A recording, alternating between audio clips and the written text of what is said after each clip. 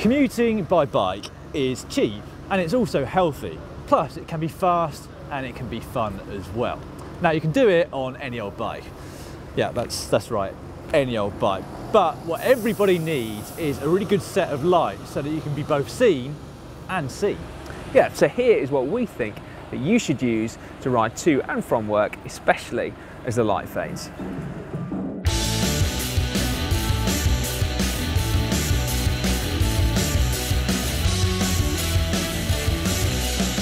For most of us, I suspect that the majority of our commuting time is going to be spent in urban areas. So effectively, quite a few short rides where maybe we even stop on the way home and lock our bikes up outside the pub for a sneaky half. Yeah, so for instances like that, like a bright row of LEDs is going to be the perfect tool for the job. And these are cateye rapid X's, and they're very, very easy to take on and off your bike, so you don't need to leave them on when it's locked up. And they also leave absolutely no trace on your bike whatsoever. That, in addition to a simple mount, I really, really value the side visibility that these rows of LEDs offer. So when you're coming up to a T-junction, for example, or a roundabout, it's this kind of side visibility that you rely on fundamentally to be seen by other road users. Yeah, and something which I always look out for in lights is that it's USB chargeable. It's just something that I personally find a really handy feature. Because basically what it means is that I can get to work, easily whip these things off and charge them up during the day, ready for my ride home, and then back in the next day. Now, the brightness of lights is measured in lumens, and many people use that as a way of choosing their front lights, and we'll touch on that more a little bit later on. But not many people use it as a way of making a decision about rear lights, but they really should do. Yeah, they should, because whilst any old light will normally show up to some degree when it's pitch black outside, you need a really bright light to show up when it's perhaps low light or even during daylight hours. Now, 100 lumens is really, really bright. Something like that's going to show up even when it's pretty bright outside already. In our opinion, this is something that you really shouldn't skimp on at all, because whilst generally some light is better than no light at all, some really don't seem worth bothering with. So if these lights are the minimum that you need then for cruising around town, it has to be said that you will quickly find their limitations if you actually need to illuminate your path and see where you're going.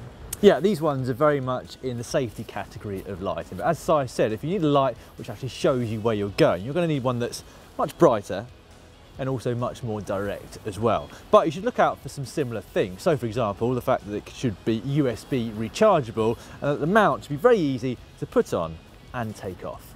And when it comes to those all-important lumens, we think that 400 is a minimum for being able to see where you're going on dark roads. And crucially as well, you also find that you won't blind oncoming traffic, either cars or indeed bikes. And if you have a brighter light, you will have to adjust the beam accordingly.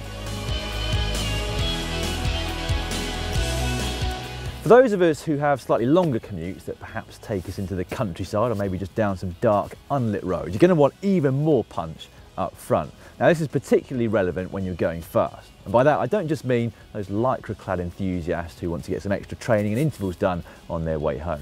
I'm not looking just at you here, Si, but anyone who's got some fast sections, i.e. downhills, on their regular commute. Yeah, so more lumens means more light, so you'll be able to see more detail on the road further ahead of you, giving you more time to react to what's coming up. Now, when you start looking into it, actually having more power to your light doesn't necessarily carry that much of a weight penalty. So in this case, you can double the brightness of your light by only adding 20 grams. And that 20 grams, as well as giving you a brighter light, also gives you much longer burn time.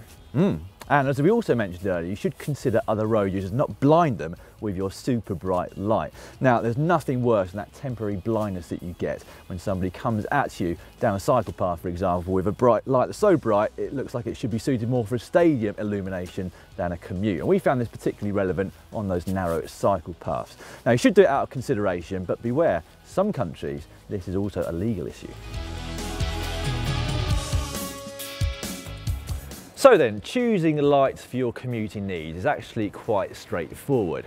And it's quite affordable too compared to some other cycling accessories. You basically need to be wide and choose some lights with great visibility, and also pay particular attention to how well you can see them from the side. Yeah, and then when you need to see where you're going, remember 400 lumens opens up some great opportunities. But if you start to get faster on darker roads, or indeed more treacherous ones, then you might want to think about increasing that brightness.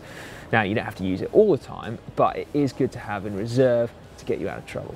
Yeah, before we finish, one final quite sobering thought, and that is that failing to use lights in some countries, in the eyes of the law, can see you completely liable for any accident, even if it's happening what can be termed as daylight conditions. Now, as twisted as this might sound, according to Velo News legal correspondent Bob Mionske, legal precedents have already been set. So it is worth covering your ass so that you don't get hit by a lawsuit as well as a car.